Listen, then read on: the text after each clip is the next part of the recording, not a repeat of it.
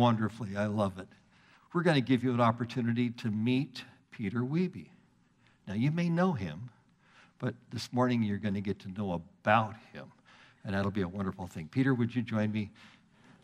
I have the questions all out here. I don't have the answers written out, though. Oh, well then, I guess we better pack a lunch. It says you've been in ministry a long time. How many years? Well, I started in 51, and if you consider this still being in the ministry, that would be how many years? Oh, gosh. 16 plus 49 is 65. 108. Somebody's got his right mind yet. What'd they say? He said 108. No, well, he said 58. 58. Well, that's pretty good. That's good. You'll probably die with your boots on. Never had boots. Well, that's what Joel says. I'd love to. You're called to ministry, but you never stop being in ministry. Is that right? I hope that would be my desire. Give us a little idea of the various roles and responsibilities you've had over your ministry life. I was born in Canada and came to the United States for my theological education and to find my wife. I couldn't find her in all of Canada. Really? Yeah, and so wow. I had two reasons for going to the States, and then I became a citizen. I had the call to the ministry early in life, and when I was through school, the Lord called me to a congregation in Indiana, from Indiana to Kansas, from Kansas to Ohio, and from Ohio here. I average about 12 years in each congregation. Wow. 5 years to get to know the congregation and to launch the program, 5 years to work it, and 2 years to get out of there. It does take a while to have an exit plan, doesn't it? It does. It does. To transfer it. Mm-hmm. Everyone who's involved in ministry, and that would be all of us, because the priesthood of believers have unique gifts and skills. What might be some of those things that God has gifted you with? Well, I thought my first calling was to preaching. Secondly, to pastoral care. I always felt those two belonged together. The third thing I thought was very important, to have a program so that people could be involved. Mm-hmm. So those three priorities, to preach, which is to get ourselves together under the Lord, pastoral care, to meet personally with people and to minister them, some of them can't come out, and then to involve everyone in some way through program. Oh, that's wonderful. You know, really, everyone needs to be involved in the ministry of the church. That's right. It's not just up to you or to me or to Joel. We all get to lay on hands of various activities, so that's good. Thank you very much. You're no longer pastoring a local congregation.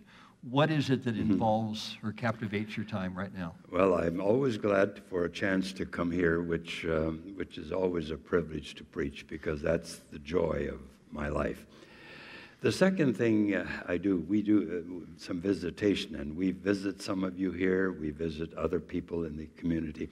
But the third thing, we've been involved in creating programs that meet needs. We have a developmentally challenged program we live right next to it. It's right next to the church. And this is a joy. We have right now 12 people who are physically, mentally challenged, and we provide a home and a spiritual nurture program for them. The second thing we like to be involved in is the International Relief Center, which we have at the end of Olive and 43rd. In Phoenix gets more refugees.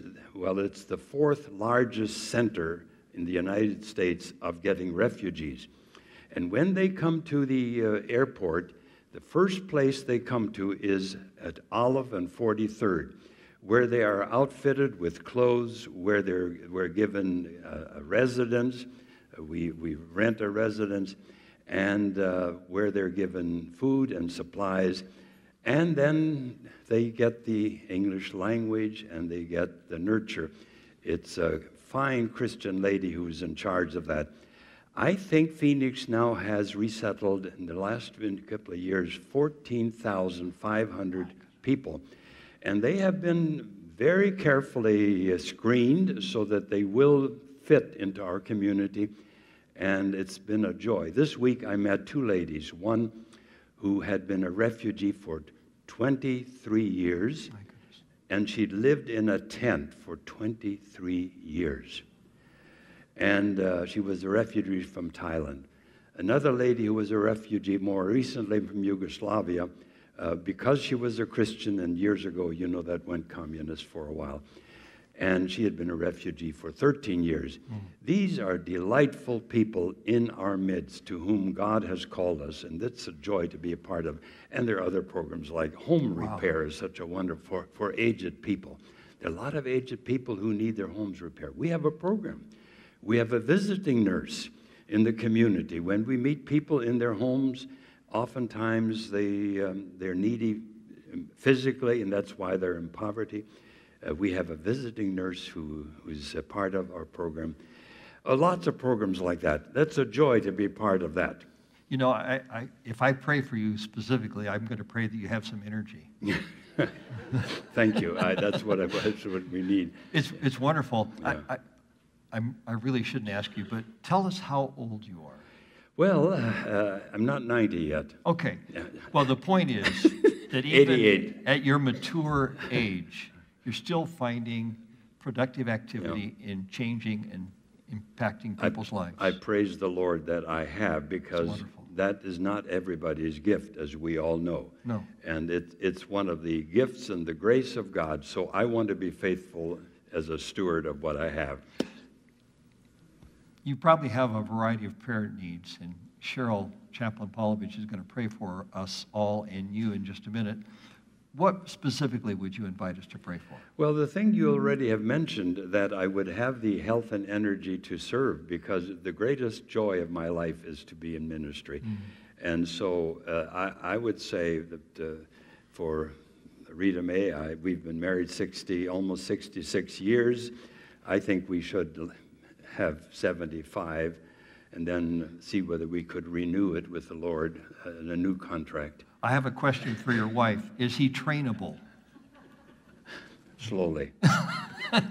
Thank you very much. It's very nice meeting you. Lord, Blessings to you. blessings on you.